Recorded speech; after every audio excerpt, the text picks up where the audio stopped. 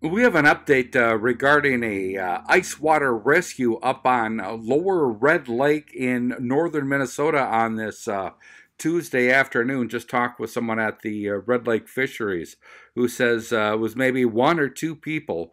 A crack appeared between Red Lake and Redby, Minnesota. The fisheries are located right by Redby.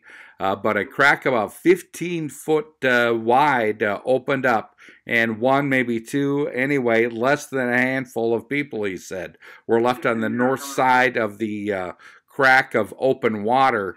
The ice water rescue team showed up with a hovercraft, and everyone was taken off the ice safely. I'm Neil Carlson reporting for iNewZ.TV.